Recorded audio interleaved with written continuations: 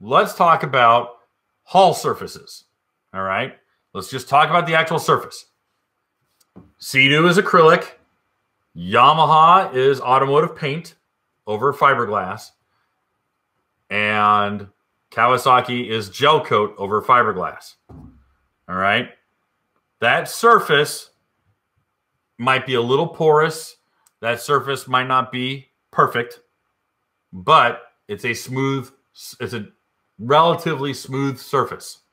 The guy applied, I got the wrong pen.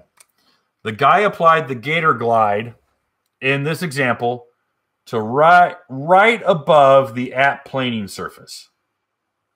This is as far as he went. For a straight line rider, this actually would speed you up. Not a lot. Not a lot. We're talking fractions of a mile an hour. Because what it's doing is breaking up surface tension, which in a straight line could effectively give you a little bit of an advantage because you're reducing drag. So people go, "Oh, I want it. Ooh, this is good. This is good." And this is why a lot of people on Facebook and in the forums will say, "I put Gator Glide on my ski and I picked up half a mile an hour." So they're not lying when they say I picked up a quarter of a mile an hour, or a third mile, or half a mile an hour. It's because they're breaking up surface tension. All right.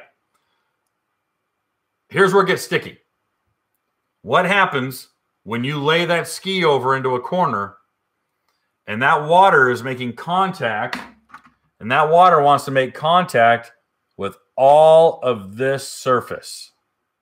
Now that water runs up the Gator Glide, hits a step, and suddenly makes contact with the outside chine or the outside lip of your hull.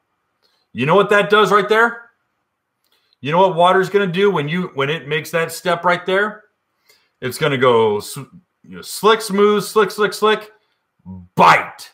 That bites, it pulls over, and it can throw you over the other side.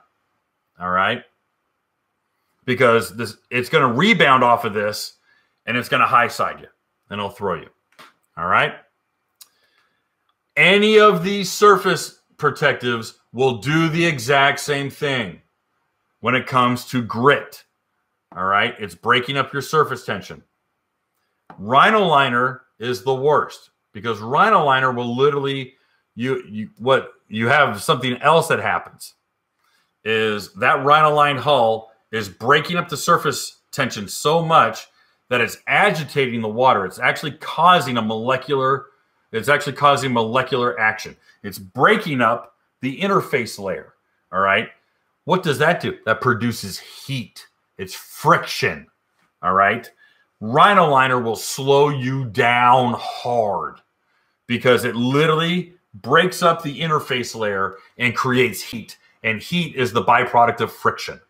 Okay. That is a huge deal. So factory hull, Gator Glide, Rhino. This one is just absolutely the worst thing you could possibly do. This will get you hurt.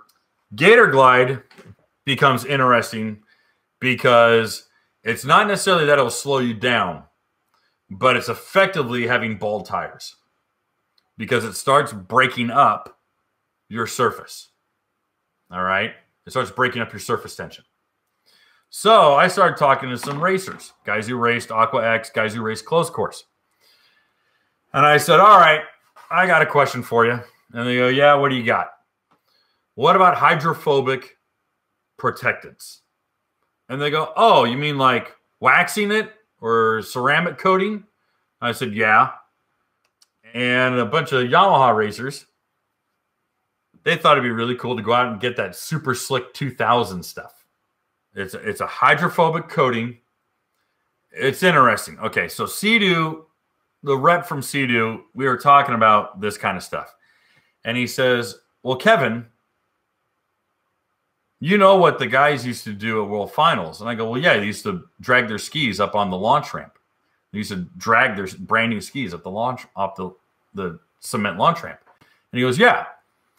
And he said, this stuff, what this allows is zero. Because it's hydrophobic, because ceramic coatings and these super slick additives or super slick coatings, what that does is that effectively makes your ski completely erratic in the water, especially in a corner. Do not do your entire hull because your ski will be completely and totally unruly in cornering. Okay? Absolutely do not. This is the bond line. Across here is the bond line. If you go and ceramic coat the whole thing, it'll look wonderful. It'll look great. It'll look beautiful. But you're going to have no traction. Now, I talked about racers and racers scuffing the hull. And people go, well, that doesn't make any sense. That goes against everything Kevin said. Here's an old trick, and I actually brought it up here. I actually put it right here. I don't know if it's too small for people to read. I said, secret racer trick.